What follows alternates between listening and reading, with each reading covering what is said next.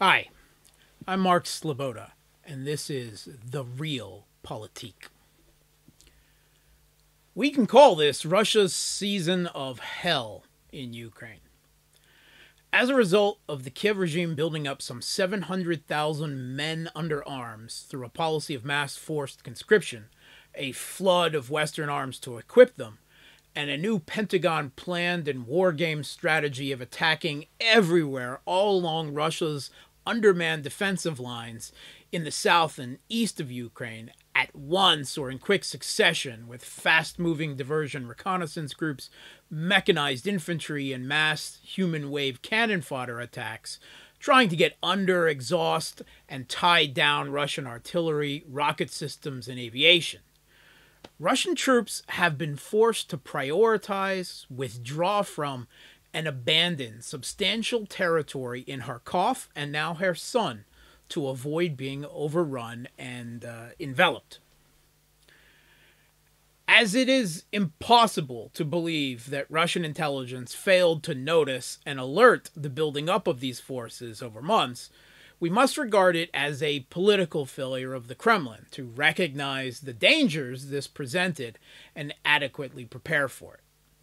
The self-limiting restrictions of the special military operation in terms of manpower and targeting have led to this humiliating and costly retreat on multiple fronts, especially in the light that Russia is now de facto in a total war with much of NATO's total military and economic might in Ukraine.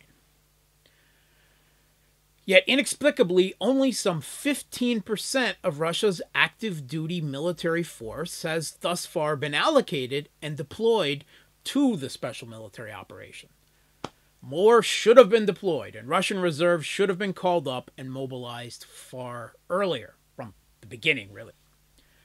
This failure has led to costly defeats in terms of PR, psychological warfare, and lives of both Russian military and East Ukrainian civilians in areas they have withdrawn from, surrendered to the tender mercies of Kiev regime brown shirts, who are, in their own words, hunting them down and killing them like pigs as collaborators.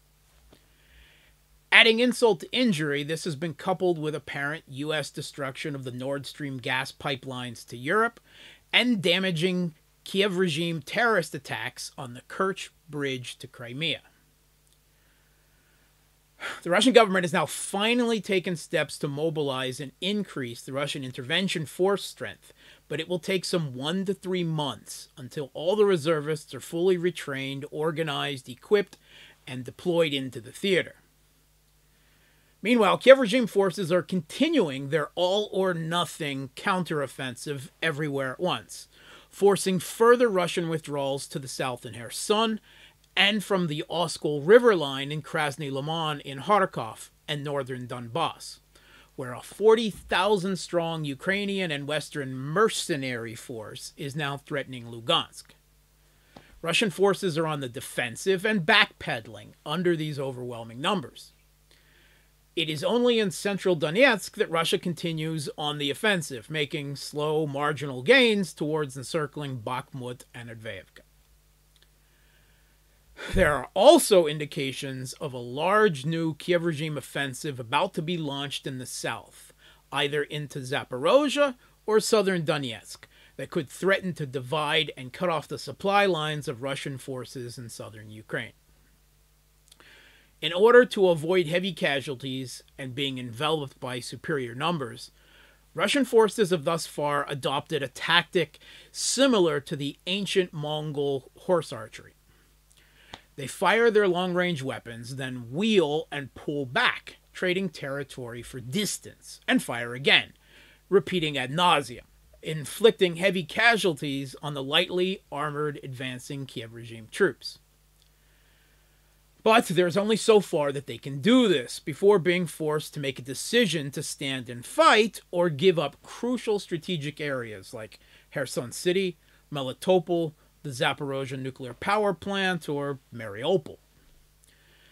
It seems unlikely they will be able to defend all of these key points, so they will have to prioritize and withdraw further where necessary and hold where they can until the cavalry arrives in force towards the beginning of December.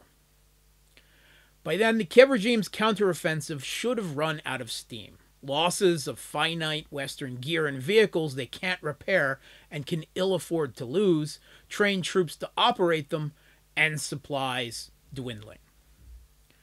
Reinforced, fresh Russian forces then look poised to launch their own winter counteroffensive. But until then, they must continue to endure Russia's autumn season of hell in Ukraine and hold on as best they can.